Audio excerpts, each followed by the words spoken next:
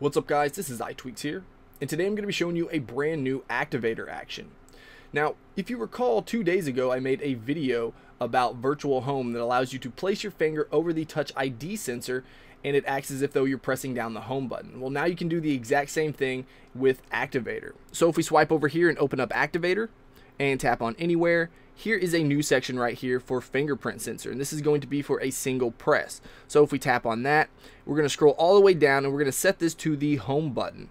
Now this is probably, or definitely, the only thing that you're going to want to set this to, and I'll show you why in here in just a second. But now you can see if I place my finger over the Touch ID sensor, it's going to close out of that application because it's acting as if though I'm pressing the home button. Now you can see right there I can actually open up the app switcher as well just by double tapping, and it does take a little bit of practice to get the timing just right, but once you get it down it's actually pretty simple.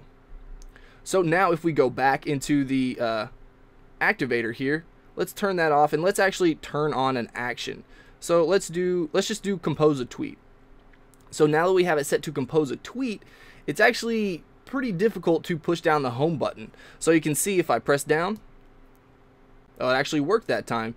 But let's see. Let's open up another app, and you can see that it's actually composing a tweet and then closing out of the tweet. And basically, what's happening is it's sensing that I'm putting my finger over the Touch ID sensor, and by the time it actually presses the home button down, then it closes out of that composed tweet.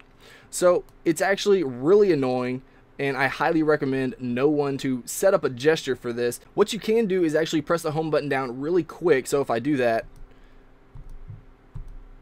then it's going to act as if though I'm pressing the home button. But otherwise, I mean, this can be extremely annoying. If you have this set up to an action, you can see that every time you press the home button, if you're not actually pressing it down as fast as you can, then it's going to compose that tweet or do whatever action you have it set to, and it's not going to press the home button down.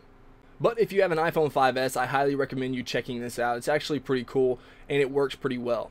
So let me know what you guys think about this in the comments below. And if you enjoyed this video, please hit that like button. If you want to see more of my videos, then go ahead and subscribe. Also, don't forget to like my Facebook page and follow me on Twitter for updates. And if you haven't checked out my gaming channel, go over there and stop by and say hey. Alright guys, until next time, peace.